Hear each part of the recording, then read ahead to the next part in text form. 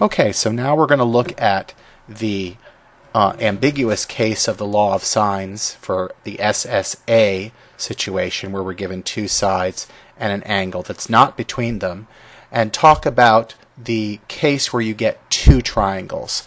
The part one of this ambiguous case video was about situations where you get no triangle or one triangle. Here we're going to talk about the situation where you can get two triangles.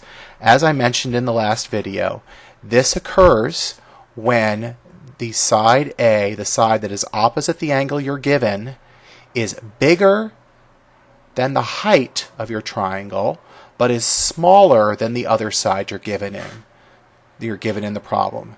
This side A, which is the opposite side, is bigger than H, because if we're smaller than H you wouldn't have a triangle, but smaller than B. Okay? Under this circumstance you get two triangles, and that means you have to do two separate sets of calculations. Now you may ask, where's that other triangle? I see the first triangle, but where's the second triangle? Well, I'm going to go ahead and erase my height so you can see it a little more clearly. But there is another way you could draw these sides A and B so that we don't change their lengths, we don't change the measure of angle A, but we can get a different triangle. Let me draw it for you. I'm going to do it in red. That side remains the same. It's this side that's going to change.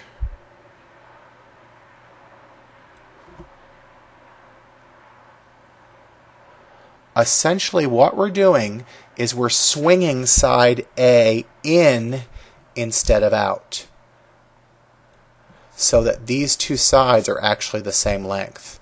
Okay? So you can actually create a second triangle, a triangle that I've shown here in red, with the same exact sides A, B, and angle A. I haven't changed any of those three dimensions, but I've gotten two different triangles. And again, that's different than, and I'll draw, oops, just for clarification, I'm going to go ahead and draw for you on the outside here as best I can where the first, oh, that didn't work very well, did it? We'll just stick with the red and the black, okay? So that was the second triangle. The black triangle that I drew to begin with was the big triangle, the first triangle, okay? So what you need to do first is you need to look at the initial triangle that we drew. So here's what we're going to do. I'm going to draw a triangle with the sides that I mentioned. So we're going to do a side-side angle triangle. Looks like this.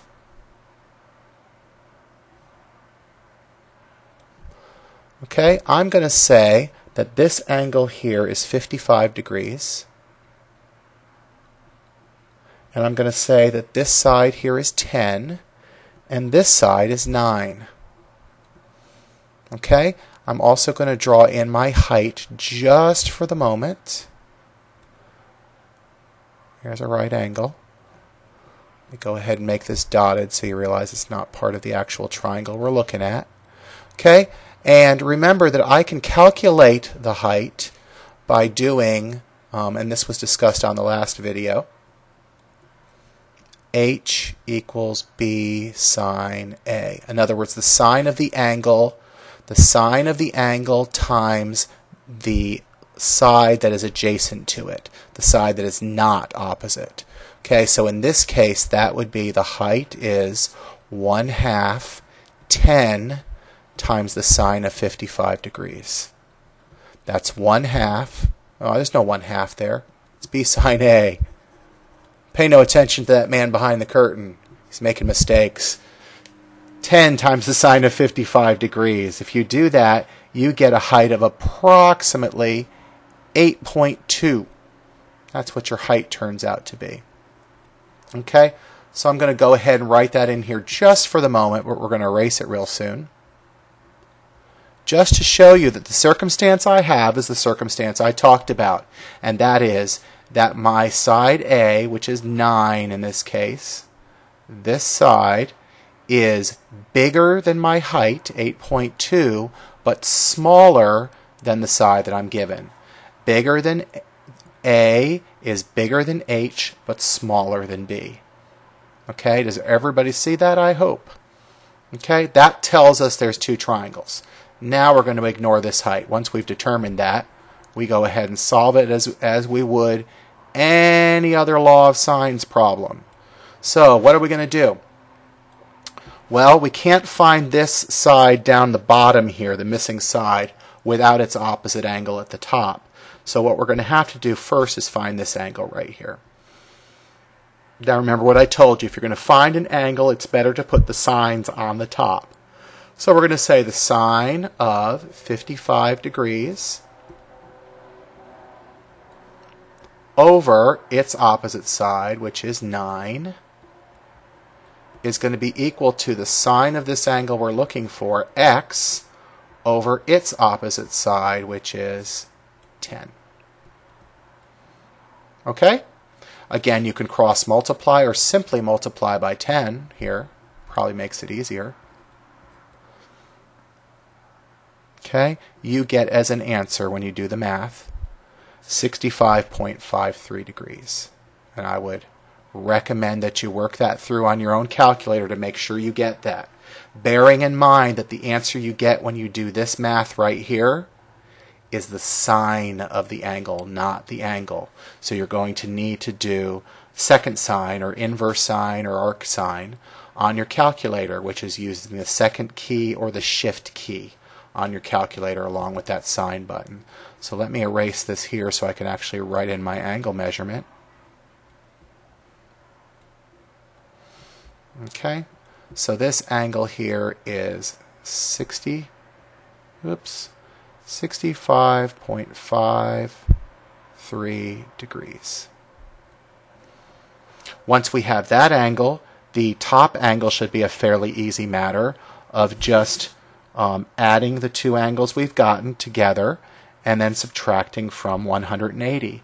If you add my 55 degrees and my 65.53 degrees together, oh, what do you get? 120.53 degrees looks like. So this angle up top here, when we subtract that from 180, is 59.47 degrees. And then I hope you can see that it's just a matter of doing the law of sines one more time to find the side on the bottom. We'll call that side y. How's that?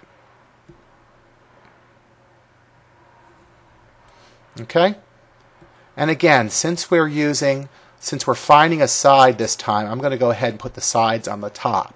So we're going to go back to the original information given in the problem. Don't use the 65.53 that we just calculated, because it might be wrong and it's rounded. It's very, very important that you go back to the original givens so you are less likely to make a mistake. So 9 over the sine of 55 equals y over the sine of 59.47 degrees. Cross multiply or simply multiply both sides by the sine of 59.47 degrees, and y gives you a value of 9.46 to 2 decimal places. So there we go. There we go. So, you know what, that's kind of messy. Let me go ahead and rewrite this entire triangle so that you can actually see what the answers were. This is what we had. There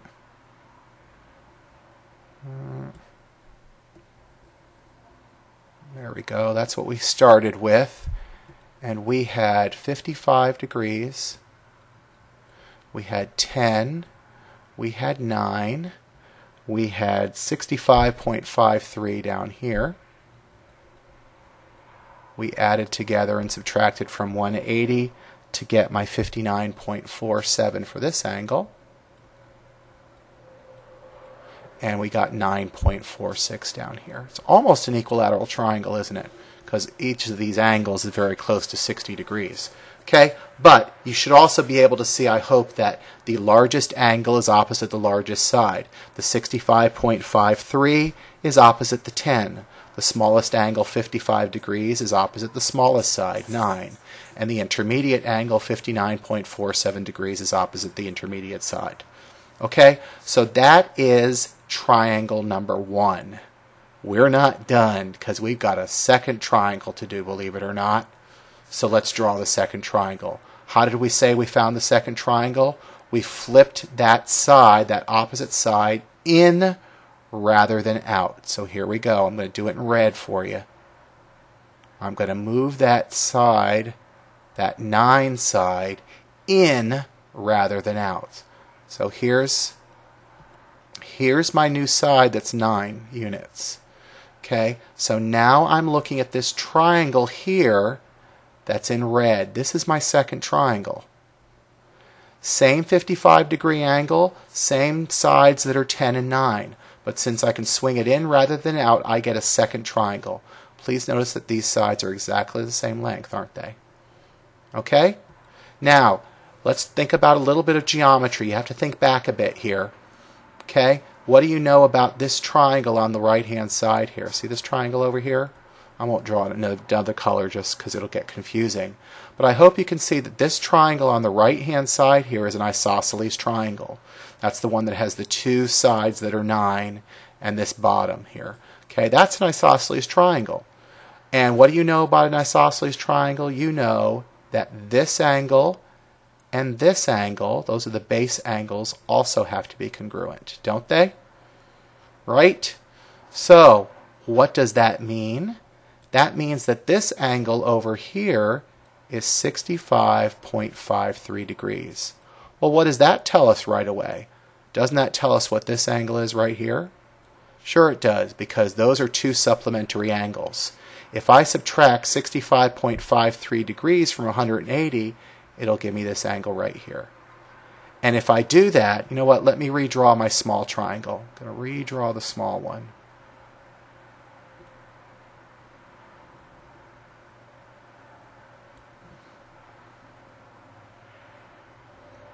So if I take that isosceles triangle away, that's what I've got there, right? So what do I got here? I got 55 degrees. And if I subtract 65.53 from 180, that means this angle right here is 114.47 degrees. Everyone see that? And then this becomes pretty easy, doesn't it? Right here.